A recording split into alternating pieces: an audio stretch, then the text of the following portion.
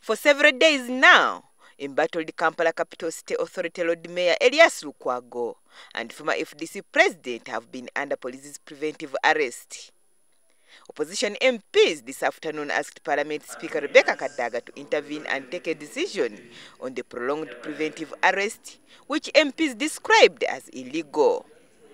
Several MPs told Parliament that Lukwago, Besigye and their families are starving as police can neither allow them to go and fend for their families, nor anybody to take for them money or food.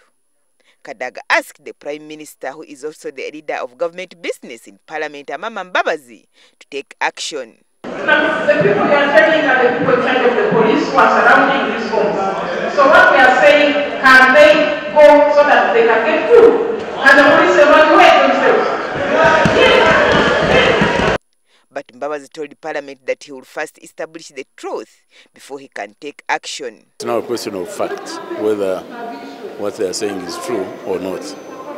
But I made it very clear that the NRM government cannot deny people food, even prisoners, even if they are prisoners.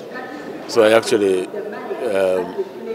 have to go and establish what exactly is happening.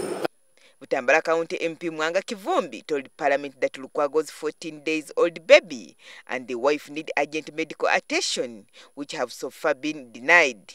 So I was called to help take Nalongo to the hospital for routine medical check, both the mother and the baby. Two, the fact was that for the last 4 or 5 days, he has not been able to access an ATM or a bank.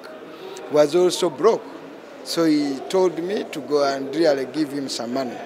So I delivered some money to him.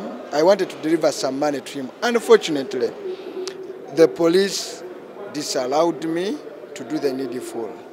I even made an extra effort. Now, starving a mother was just given birth, plus this child who is innocent, who doesn't know anything about KCCA, is very, very, very, very bad if at all it is happening. Because Honorable Mwanga Kivumbi said it on the floor of Parliament, and I'm very glad the Speaker has ruled that surely government should just work very fast to make sure that even tonight, if something is going wrong, we rectify it. The minister in charge of Kampala, Franga Tumwebaze, also presented a statement to Parliament and told the MPs that he acted within the law to preside over a council that impeached Lukwago.